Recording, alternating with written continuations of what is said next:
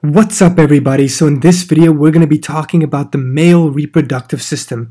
So we know this is a really important system because it is where sperm is going to be made and how sperm is going to be released into the outside world, right? That's very important. Now let's just go straight into it. What we're going to do is we're going to look at two views, a side view and a front view. But the most important view in my opinion is the side view. So what do I mean by that? So here we have the side view. Basically what we did is we're slicing M&M in half so we can see both what's going on the outside, that's the one we all know about, and the stuff that's going on the inside. The male reproductive system is both on the outside and inside, okay? So bear this in mind. Try and imagine this picture, side view. So let's point out the obvious thing here, right? We can start here with this one. What's that? That's the penis, right? Penis. We all know the function of the penis, hopefully. So now let's go to this one. What is this? This right here is the testes, the testes. The testes is what? This is the place where sperm is going to be made. Spermatogenesis will happen here. Now, what exactly is the bag in which the testes is held? Right? We call that the scrotum. The scrotum. Now, after sperm is made in the testes, it will be stored in this little thing on top of the testes called the what? The epididymis. This is where sperm will be stored and mature to be able to grow and become stronger and swim faster and all these kinds of things. Now, after it's stored here, it's going to then move into this pipe here. What do we call this pipe? We call this pipe two names, one of two names. Sperm duct or vas deferens. So the sperm that's made, it's going to travel up here, the vas deferens, and it's go up, up, up. This is happening now. So it goes from the outside of your body, which you can see on the outside. Now it's going inside your body, right? You can't see this pipe from the outside. So it's going and it's going over this little thing. What's this little thing called here? This thing is not part of the male reproductive system, okay? It's part of the urinary system. It's the bladder. This is where your urine is stored, right? And it makes sense. Look, your urine is stored in this little bag, and your urine will be released into this little pipe when you pee, and it's going to travel outside of your penis and outside, right? So the bladder is very important, but it's not part of the male reproductive system. So this little pipe is going to go over the bladder, behind it, and then connect to the same pipe. Notice, right?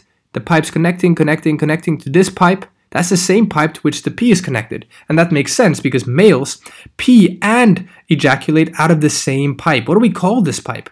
We call this pipe the urethra. Urethra. Now, notice, so the pee goes into that urethra, the spermatic duct goes into the urethra. Now, look at this little gland. This is called the seminal vesicle, okay, the seminal vesicle.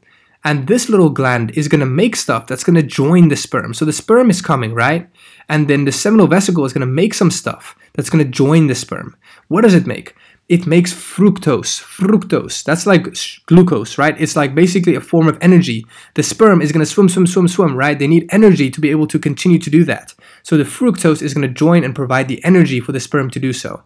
Now, we also have this little gland here, the prostate gland. This is the one that can frequently get cancer if you're a male. So this one is going to make another thing. Remember, when sperm is released into the environment, into the female, it's going to be released into the vagina, and the vagina is very, very acidic, and so the sperm are all just killed instantly. But when this prostate gland, it makes alkaline fluid or basic fluid. This will then join the sperm and hopefully neutralize or cancel out some of that acid so that more sperm can survive. So that's the purpose of the prostate gland.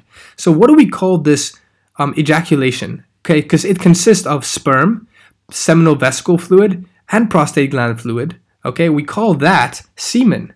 So semen is the combination of all of these things, and it's released out at once, right? So this is it for the side view. I hope this makes sense. So the front view is going to be, wait, let's first go to the testes. We're going to look at the testes a bit. So here we're zooming into the testes. There's four important names you need to know. The testes itself, which is the obvious one. Sperm is made here. Epididymis, right? We already labeled this one. Now, when we slice open this testes, look, we're going to slice it open. There's a lot of pipes, right? What do we call these pipes? Seminiferous tubules. So if we look at the testes, these little pipes, these seminiferous tubules, is where sperm will be made. Let me show you a quick picture. So here we are, we're pulling out one of these seminiferous tubules, and this is where sperm is made. This right here is where sperm is made. Okay, so I hope that makes sense. Sperm. Now, Here is a quick front view. I'm not going to label it, but you can hopefully now you can look at it, understand it better by comparing it to the side view. So here is a summary of the key terms you need to know, and I hope this made as much sense as possible.